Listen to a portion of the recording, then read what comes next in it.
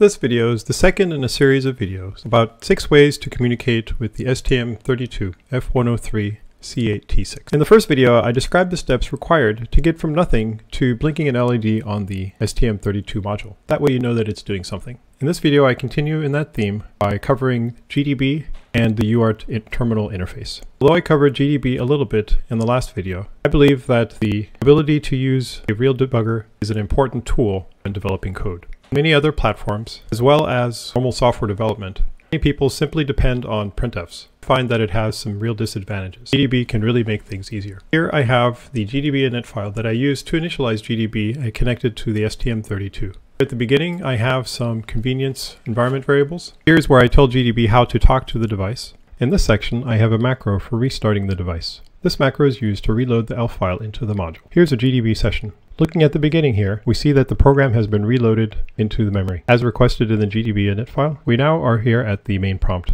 At this point, we can step through the program simply by hitting next, next, next. We can step into the subroutines and do all of the things that we do when debugging. So that's the GDB. Now let's talk about how to communicate to the device using UART.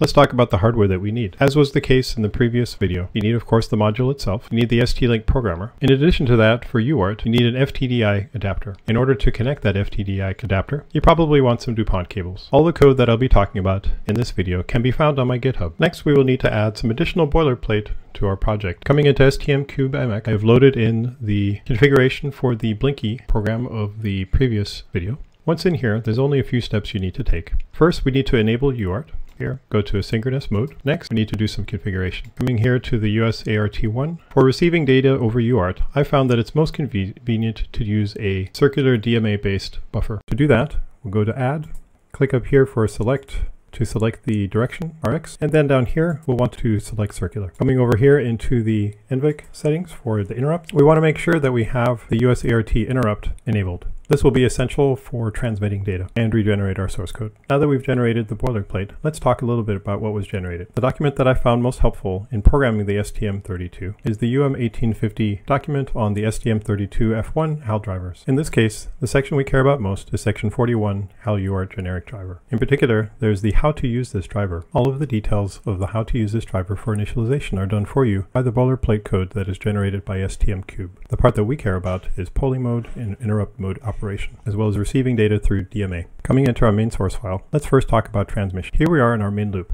HAL get tick gets incremented once every millisecond. So assuming that the things that we're doing in here take longer than a millisecond, this will be called once per second. Here we are alternating between transmitting in polling mode. This is a blocking function. You simply give it the HUART1 handle, which is defined in UART.h, also generated by stm32. You pass it the data you want to send, as well as the length of your message. This last argument is how long you want to wait before timing out. In this case, I transmit a constant message defined here, as well as the contents of the current received buffer. We will talk about that in a minute. As an alternate to polling mode-based transmission, you can also do it in interrupt-based mode. To switch to interrupt-based mode is as simple as adding the _IT suffix to the function. Otherwise, the arguments are the same. Note that it is important to have the interrupt enabled when calling this function, even if you don't want to have an interrupt letting you know when it is done. If you do want to know when it's done, you need to define an interrupt handler. The handler name that the hardware abstraction layer looks for is this. This will be called when your UART transmission is complete. Again, you can either have a blocking call or an interrupt-based call. And again, in order to use this interrupt-based call, interrupts need to be enabled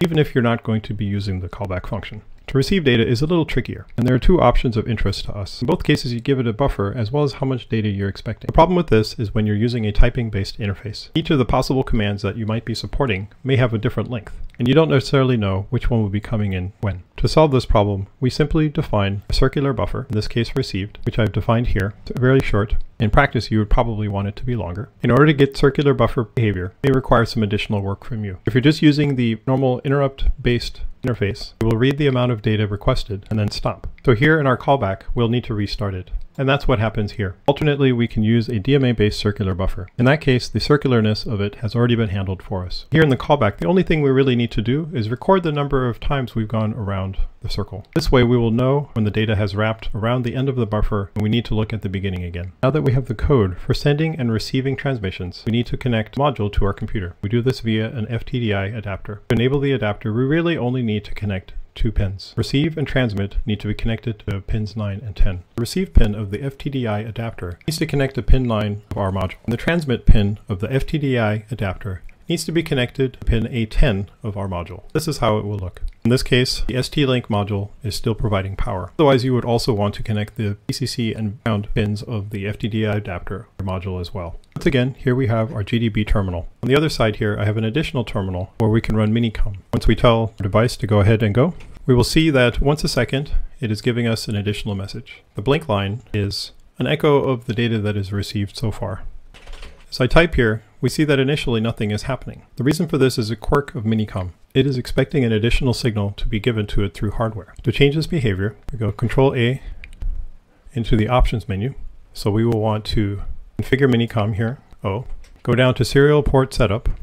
And here we see that hardware flow control is turned on. Turn that off by pressing the F button. And now we will see that some data has been transmitted over to our device. We see that because I have set a breakpoint in the receive complete callback function. Exit out of here. If you want, you could save this as a permanent setting. In order to do this, you will need to run Minicom in sudo mode. For now, we'll just do exit configuration. You will see now we're having echoed. In this case, the receive buffer is fairly short, and I've made it short for the purposes of this demo. Once again, we are in the receive complete callback.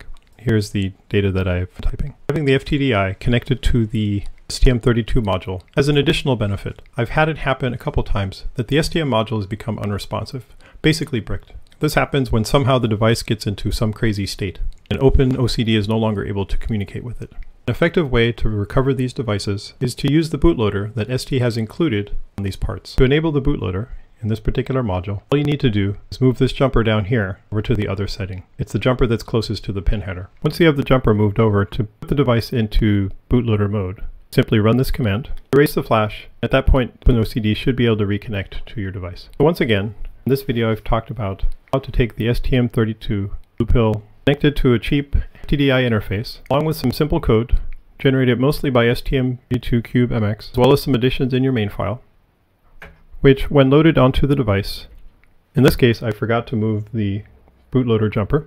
If we then reload, we have now loaded the device with our UART code.